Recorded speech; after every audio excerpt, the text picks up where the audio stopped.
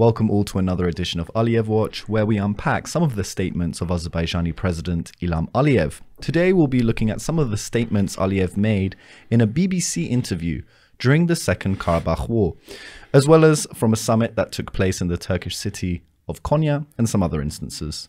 Joining me is CivilNet host and analyst, Eric Hacopian. It's a pleasure. Eric, thank you for joining me. Eric, let's listen to this quote. Human Rights Watch, due to a very biased approach to Azerbaijan, due to the fact that they did not notice any wrongdoing in Armenia, even when journalists are dying in prison, even when main opposition leader is in prison. They don't report on that. So it's interesting, he's raising concerns about the state of democracy in Armenia because the journalist is questioning Azerbaijan's level of democracy, saying that Armenia is a democracy. He doesn't want the world to think that Armenia is a democracy, perhaps. How do you think Aliyev perceives Armenian democracy? Aliyev perceives Armenian democracy as a threat, because obviously the biggest threat of a democracy to an undemocratic state is an issue of legitimacy. And this is a man who's never won an honest election. In fact, in his country, election results have been reported the day before the election. So the fact that Armenia is a democratic state is quite problematic for him, both in the imagery of the country and on where he stands. And his people obviously are not stupid. They see the political systems that their two neighbors have, democratic political systems where people come and go. And here you have this, this ugly clans that own the country and have owned it for decades. So this is an issue of legitimacy, and it's, he's trying to muddy the waters when he has absolutely no legitimacy on the issue. Obviously, there are no political prisoners in Armenia, and there are no opposition leaders in jail or journalists in jail for doing journalism. Okay, Eric, let's have a listen to this one. Armenians in Nagorno-Karabakh will live much better. They will have more salaries because the salary in Azerbaijan is higher, more pensions because pension in Azerbaijan is 3 times higher in Armenia. They will have all the social protection. We will invest in those areas largely.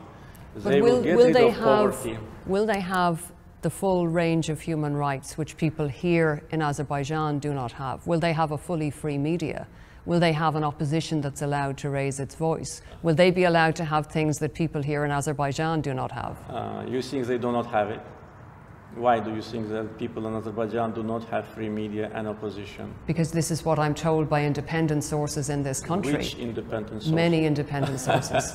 Tell me which. I certainly couldn't name sources. Oh, if you couldn't name, that means that you're just inventing the story. So you're saying the media is not under state control? Not at all. And there is a vibrant, free opposition media? Where do I see this? You can see it in the internet. You can see it everywhere. But not in newspapers? Why? You can see it in newspapers.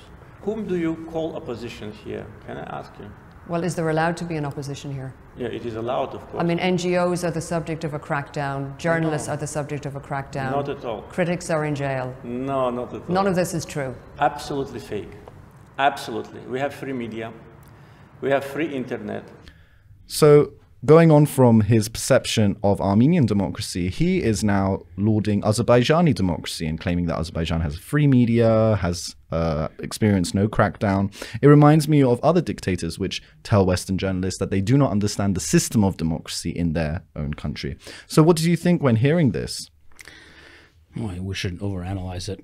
On the one level, it's almost a psychological need that people who are despots, they have the opportunity to lie and not be challenged, and you're supposed to sort of take it.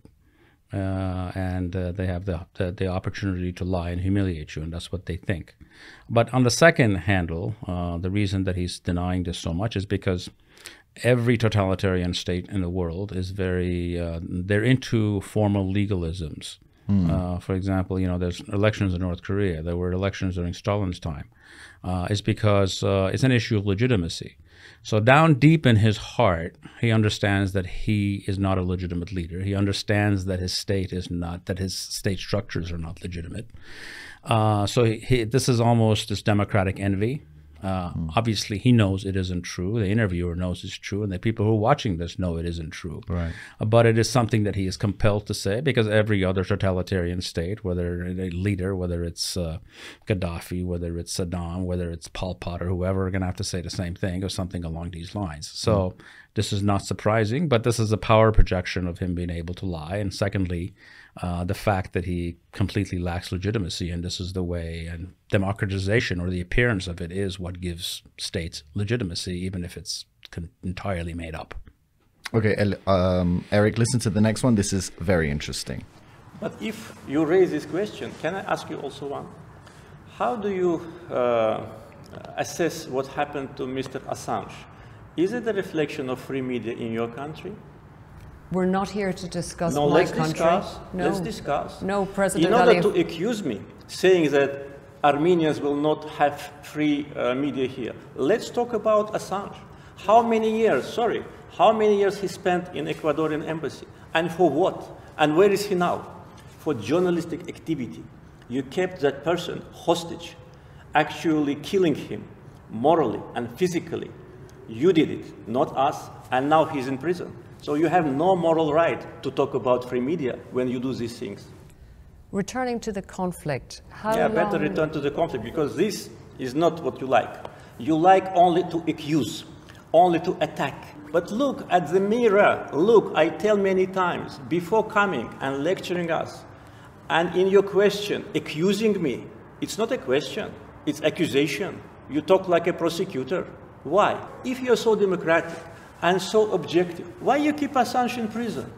Okay, Eric, this is one of the most important bits of the interview, in my opinion, because for many of the people who do not know or don't remember, he is talking about the case of Julian Assange, the founder of WikiLeaks, which published US government leaks. He was then held up in the Ecuadorian embassy in London and is to be extradited to the US.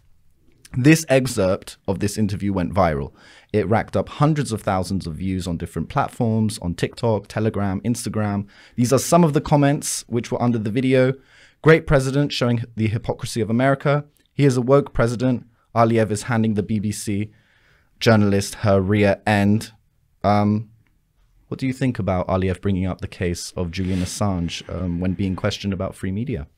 Well, first of all, whoever is praising him, the classic phrase, Lenin's classic phrase of useful idiots, that's what they are, given the fact that this is all hypocrisy. He's obviously, personally, I do not think Mr. Assange should be prosecuted, and everything against him is unjust. It's actually something that every authoritarian system throws at the West because it's an unjust prosecution. That, however, does not justify their own repression. It just becomes an excuse for it. But there's something very interesting. He's absolutely correct in the sense that his state does not try to extradite journalists from abroad. Doesn't go through the legal process to do so. His state simply murders journalists abroad. Or in the case of Lapshin, and I think there was another Azeri journalist that they kidnapped in Georgia, Afghan something, I forget his last name. They simply kidnapped them, tortured them, and prosecute them. So yes, he does not, whatever you think of the Assange situation, I do not think he should be pursued as he is. He's a journalist and should be able to do his job. However, in this case, even in this case that they're wrong about, they're actually going through a legal process to bring him back to the country, and it's not the CIA that's kidnapping him or assassinating him, which is his government's program. So let's just say he's in no position to talk about this issue in any moral sense.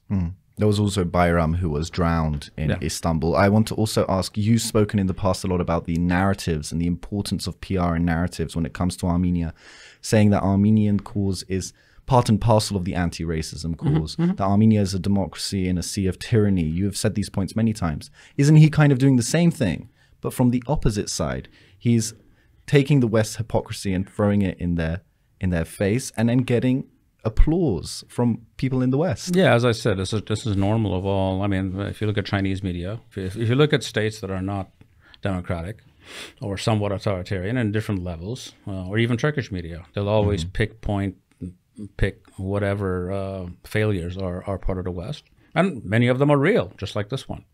And they'll try to use that as a justification, which is the best reason why the West should not be prosecuting Julian Assange if they're actually serious about these issues.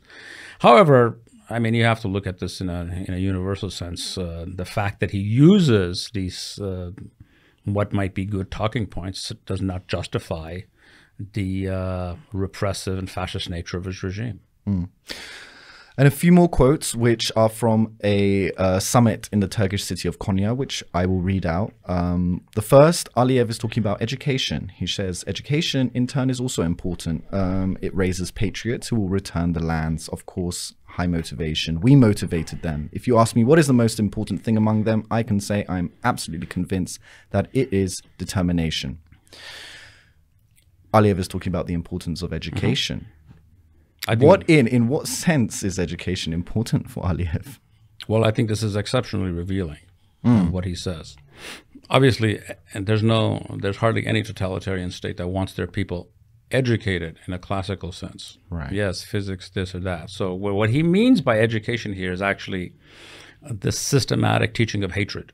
One of the things that he has done is to make ethnic hatred, Armenophobia, is state policy, and it's part of their education program, to the extent that Armenians don't belong here, they're this, they're that, they're migrants to this region, they're not natives to Artsakh, and just constant level of hateful education. So what he's actually saying here in a coded way is that what succeeded was our hate campaign, is that we created an enemy, and to the extent that people were willing to make sacrifices, driven by hatred and by racism and by bigotry, to commit war crimes and do other things for us to win the war. So this is actually, he's actually quite revealing, except the word isn't education, it's actually hatred. Right. And finally, Eric, Aliyev on multiple occasions speaks about Armenian revanchism or irredentism, which is the idea that there are lands outside your borders which you claim. Why do you think he keeps bringing up Armenian revanchism? It's psychological projection, because his entire political career is revanchism. He is the man that stopped this issue being settled in 2001. His father had agreed to the Key West proposals, which would have been a fair an end to this war. Armenia leaves all of the occupied, liberated territories, however you want to call it, and Artsakh essentially becomes part of Armenia, and the issue's over, and that's that. And it's a fair end to this conflict. He's the one who killed it, because he understood that for him to rule, he needed an external enemy, and he needed hatred to actually build his regime, since obviously he knows that a regime like his cannot deliver the goods to his people. So what he is fearing is what his life plan was. So it's very hard. He's not very credible to say that revanchism doesn't work when his entire political essence and career is revanchism. He's also telling you what he fears. And what he fears is revanchism as he sees it. And I can tell you, Armenia is going to have a garrison state, and the father of that garrison state is going to be Ilham Aliyev. So he actually is going to get his, what he's projecting he's going to get based on his actions and his statements. That's the most ironic part of all this. Well, Eric, insightful as always. Thank you for joining me. Thank you. It was a pleasure. And thank you for joining us on CivilNet.